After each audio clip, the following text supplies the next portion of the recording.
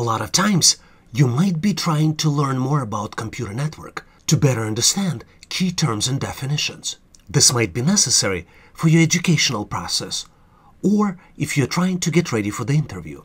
This is why we put together this quick video to help you better understand key networking concepts like network node, OSI model, network backbone, DNS, VPN, Active Directory, and a lot of others. Let's go ahead and get started. A lot of times, you might be asked, what is LAN? LAN stands for Local Area Network, and LAN typically connects computers or other networking devices that are located within a small physical location. Examples of LANs might be home LAN, school LAN, or small office LAN. Typically, devices on the LAN are connected using Ethernet, which is a wired connection, or using Wi-Fi, which is a wireless connection. A lot of times, you might be asked the question, what is network link? Network link is a communication channel that connects two or more devices for the purposes of data transmission. Typically, network link may be a dedicated physical link or a virtual circuit that uses one or more physical links or shares a physical link with other telecommunication devices. Typically, term network link is used in computer networking to refer to communication devices that connect nodes of the network. There are four main network link types typically recognized: point-to-point, multi-point, point-to-multi-point, and private or public. Very frequently, you might be asked, what is network node? Node typically refers to the networking endpoint where connection takes place. Physical network node is typically an electronic device that is attached to the network and which is capable of creating, receiving, or transmitting information over a communication channel. Devices could be connected to the network over wired or wireless nodes, and as a very important point, two or more nodes are needed to form a network connection. Let me tell you a little bit about myself. My name is Vadim Mikhailenko, and I have MBA and master's degree in computer science.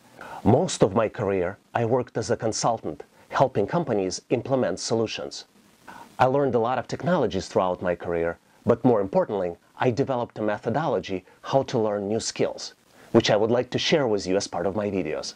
I also work as an educator in a community college, helping people to learn technology and find jobs. I started online training for everyone to share the knowledge and help people to reach their goals faster. Please consider subscribing to this channel. Skills that you learn here will be helpful for you now and also in the future.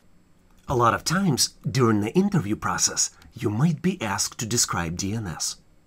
DNS stands for Domain Name System, and this is the system to look up between domain names and IP addresses, which uses port 53 for TCP protocol and is also available on UDP.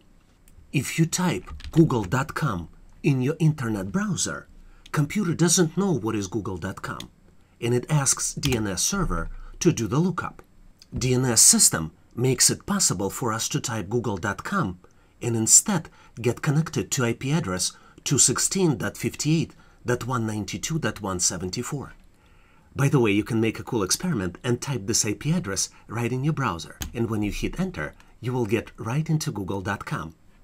But I bet you might realize that it's much easier by just typing google.com. DNS architecture on the internet is very sophisticated, and it consists of 4 different layers: DNS recursor, root server, TLD namespaces, as well as authoritative name server. Microsoft Windows Server provides DNS app to help manage DNS in Windows Active Directory architecture. Inside DNS app, you can configure forward lookup zones, reverse lookup zones, trust points, conditional forwarders, and a lot of other things. The query to translate website name into IP address is only one type of queries that DNS provides. In addition to this query, DNS allows for recursive queries, iterative queries, and non-recursive queries.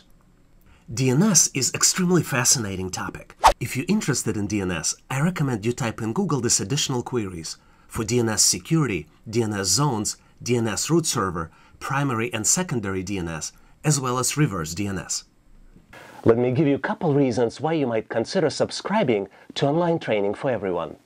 State-of-the-art skills, tips, tricks and techniques we share with you here on online training for everyone will help you today and in the future. We use scientifically proven methodology to create videos that will help you learn faster and retain more materials. When you click the subscribe button now, you will become connected and will be the first one to receive automatic notifications when new video is released.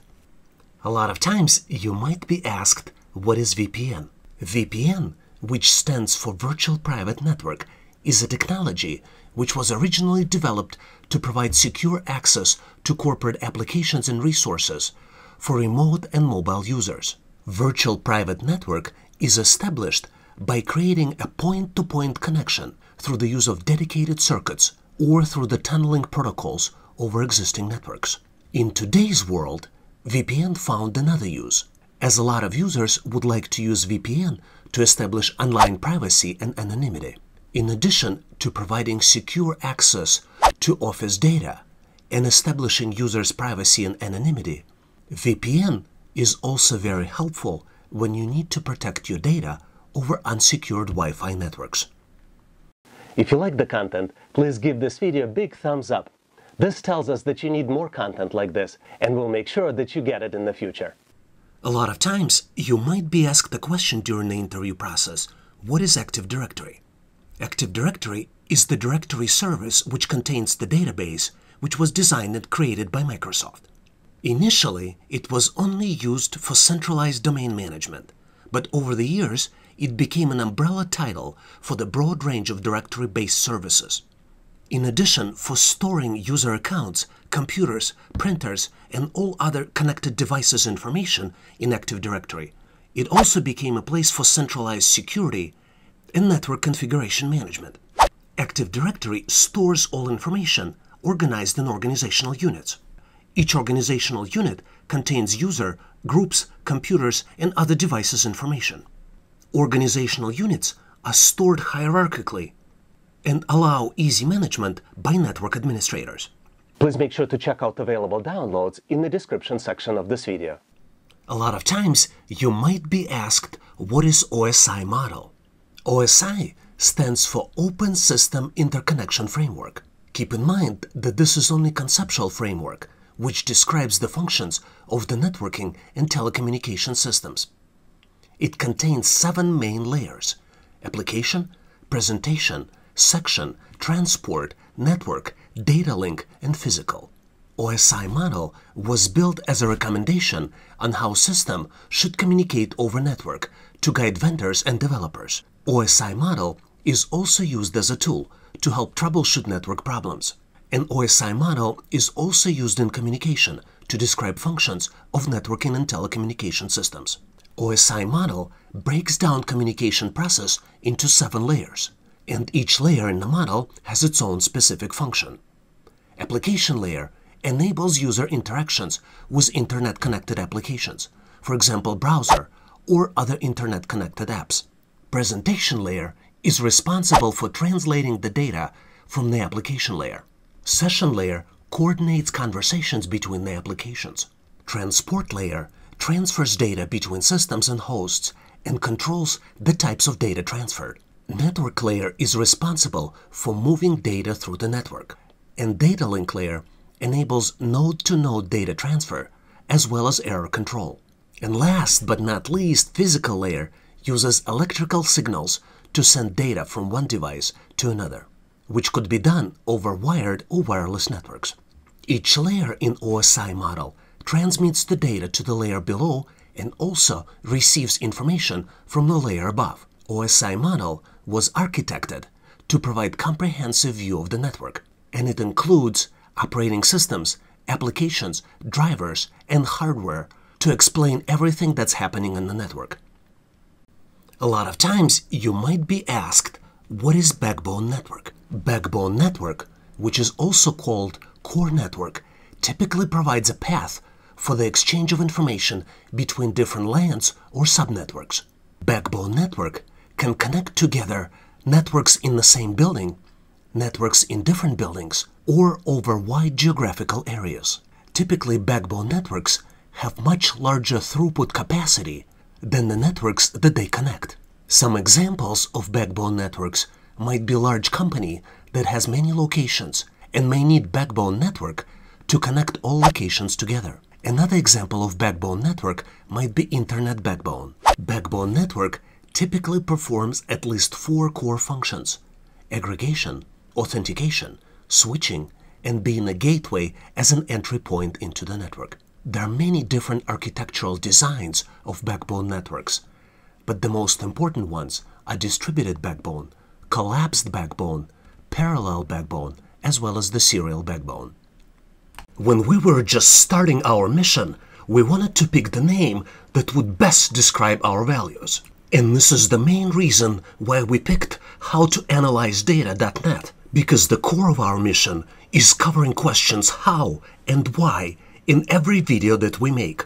Make sure you consider this when you're making your own decision whether to subscribe to the channel or not. Because online training for everyone is one of the few channels that provides you with the real answers. A lot of times you might be asked, what is a router? Router is a networking device that forwards data packets between computer networks. Routers can connect 2 or more network segments, and by connecting to these network segments, they establish 2 or more data lines from different IP networks. Router is a very intelligent network device which stores information in its routing tables, such as path, hops, and bottlenecks. Using this information, router can quickly determine the best path for the data transfers. Router is one of the few devices that operates on the OSI network layer. Please consider subscribing to this channel. Skills that you learn here will be helpful for you now and also in the future. You also get opportunity to help other people by answering their questions and helping them solve their challenges. If you like the content, please give this video a big thumbs up. This tells us that you need more content like this. Thanks for watching, and I'll see you in my next video.